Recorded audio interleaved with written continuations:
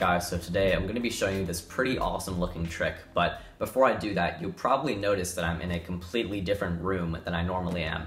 And this is actually because I moved recently, so this may or may not be the brand new, performance filming studio space, but I'm still figuring it out. So for now, this is going to be where I film my performances and stuff. So yeah, without further ado, let's get right into this awesome trick. So before we start, I'm actually going to need to pull out just a few cards, and they're just going to be the two red kings, and as I'm pulling them out, you guys can see that the rest of the deck here is completely shuffled and normal cards and everything like that. Perfect. So I'm just going to show you guys the two red kings here. We have the King of Hearts and the King of Diamonds, both of which we are actually going to be placing off to the side for now. We're going to get back to them in just a little bit.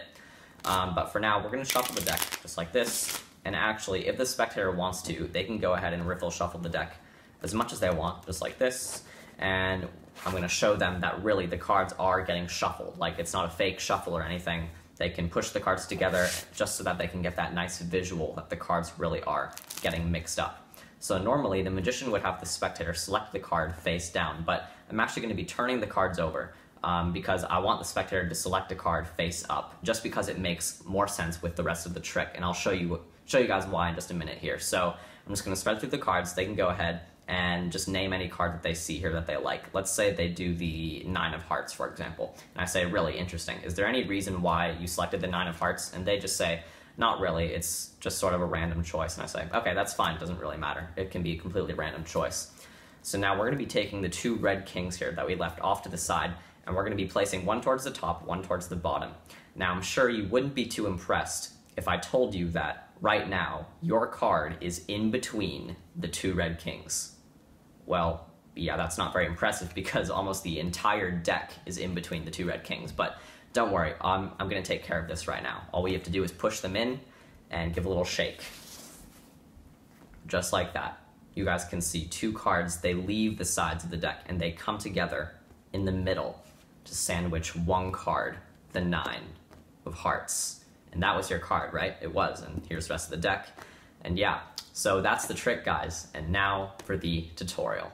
Alright guys, so here's the tutorial for the trick that you just saw. So a lot of people have been asking me for some more advanced card tricks. That's exactly what I'm going to be doing today. So it's actually a completely impromptu card trick. So the cards can be completely shuffled by the spectator beforehand, and you can do this like in the middle of your routine, or it can be an opener or a closer. It doesn't matter. You guys can do whatever you want with this. So to start off, you're going to turn the cards face up, and you're just going to be finding the two red kings. So you're just going to pull out the two red kings. You guys do not have to use the two red kings, obviously. You guys can use whatever two pair of cards that you want. But when you pull out the kings, you're going to also explain that the rest of the deck is completely shuffled. And as you do that, you're going to spread the deck out a second time. And then when you square up the cards, you've actually obtained a break now underneath the top 4 cards. So the two red kings and these two random cards that were on top as well. So all I do is when I pull out the kings, I just do this, I spread through the cards, and then I catch a break underneath these two cards when I close the spread, just like this. So now I have a break right underneath these top 4 cards. So now what I do is I actually lift up those cards slightly, and I place my thumb underneath, and I just turn the deck over, and then I turn my wrist over to flash the back of these kings. It'll make the spectator think that there's like no extra cards there, when in reality you actually are showing the extra back of the card. At this point, when the deck is flipped over, you're just going to place the cards back on top and still maintain that break, and just put them on top face up. You're going to peel off the top king here, just show it normally, and then you're just going to lift up with your 3 fingers here to grab these 3 extra cards here, because this actually is not just a king, it's the king and 2 indifferent cards. So you're just going to go 1, and then just lift up those 3 cards as 1, and just keep them nice and square. And then you're going to take all the cards and turn them over just like this. And then you're going to take the top 2 cards and say, we're going to take the red kings and set them aside for now. We'll get back to them in just a little bit. And these 2 cards are actually not the red kings. These are the 2 completely random cards that you got a break from in the beginning. The 2 red kings are actually here on the top of the deck. So at this point, you're going to be just riffle shuffling the deck just like this, and just maintain those 2 cards on top, just like this. You're gonna do what's called a Browie reversal with the top 2 cards. Now, I'm sure a lot of you guys know what this is. It's basically just a double undercut, but instead of just cutting the cards, you're actually flipping the cards over on top. So all I do is I dribble the cards, and I actually obtain a break by dribbling the cards, and then I just let 2 cards stay in my hand, and that's how I get my break. So I just dribble the cards, and I just hold back 2 cards, and then I can place my pinky back. Now, obviously, that's a pretty advanced move, so if you can't do that, you guys can obviously riffle up from the back and stuff if you guys feel that's easier. And now I'm ready to do a Brownie reversal, so I catch my thumb break, and I take about half the cards, turn them over on top, and then I take the remainder of the cards, turn them over on top. And now I actually have the entire deck face up, but on the bottom of the deck are the 2 red kings facing the opposite direction. That's all you want to do. So now you're going to say that you want the spectator to go ahead and select a card face up, but before you do anything, you're actually going to obtain a pinky break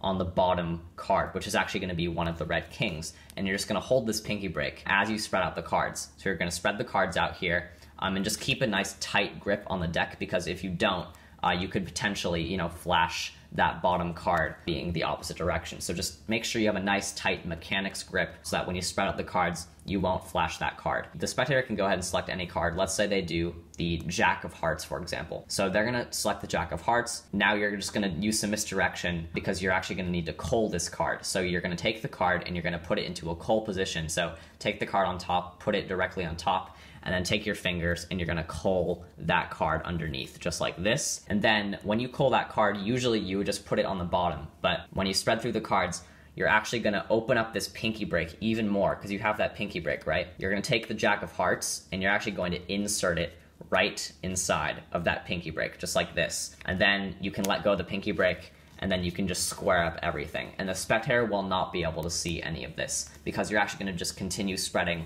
and you're gonna use misdirection and just ask them, is there any reason why you chose that card, blah, blah, blah, stuff like that. When you place that card in the pinky break, you'll actually notice that there. Now that card is actually right there in between the 2 red kings already. So the trick is almost over. So once the spectator has selected the card, you're just gonna give the deck a quick swing cut. So just break off about half the cards with your index finger, swing them over, and slap the rest on top. And what that does is it sandwiches the kings and their selection in the middle of the deck. And now you're ready for the last part of the trick, which is taking the 2 red kings, but these are actually the random cards. You're gonna place one towards the top, one towards the bottom. So just make sure you put at least 5 or 6 cards on top. So you're gonna leave them there in the middle of the deck. And this is what I do at this point. So I say, this little patter I say, so you wouldn't be impressed if I told you that your card is currently in between the 2 red kings. Obviously that's not very impressive because almost the entire deck is in between the 2 red kings. So what I do there is I actually do a block push spread. And this is because if I did just a normal spread,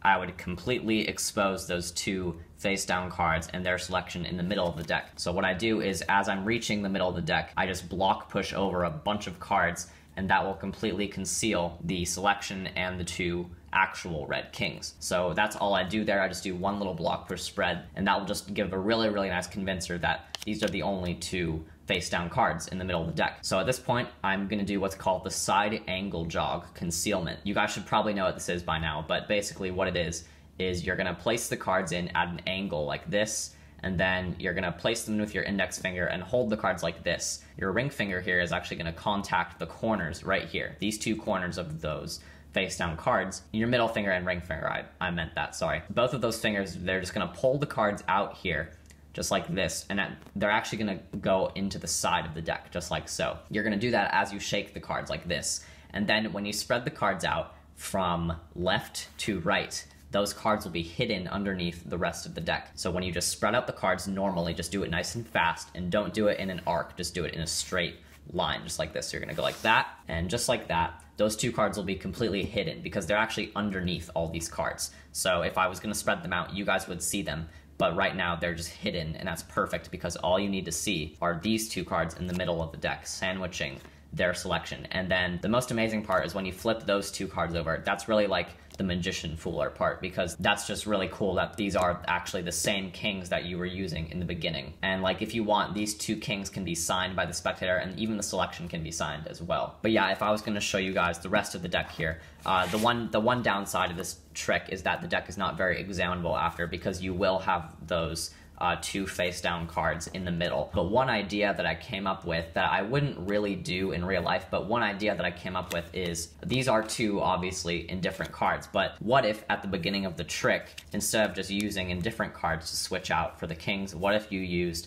the black kings, just like this? So if you actually use the black kings, in the beginning of the trick, when you're doing this pinky break thing, you catch a break underneath the 4 cards. What if you were doing the 4 kings?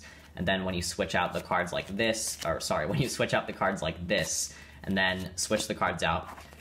Those are now the black kings. So now when you do the entire trick again, basically, when you have the card selected, and then you cull it, and then you place it in the pinky break like this, and then you cut the deck, and then you do the whole side angle jog concealment thing just like this, and then their card is there. Sorry, I'm just trying to move as fast as I can. What you can do at this point is you can say, well, the kings are pretty good at finding stuff. They're not only good at finding your card. See, if we square up the deck here, and we wave the kings over it again, what if they can find the other 2 black kings? And as you can see, 2 more cards now have gone face down in the deck, the 2 black kings. And that would be a really cool like kicker ending. So obviously that's up to you. You guys can do that if you want. It's completely optional. I personally would not do that as a kicker ending because I just think that the sandwich trick is strong by itself. But yeah, it's up to you guys. So anyways, guys, I really hope you guys enjoyed this trick. And yeah, so see you guys for my next video. Bye.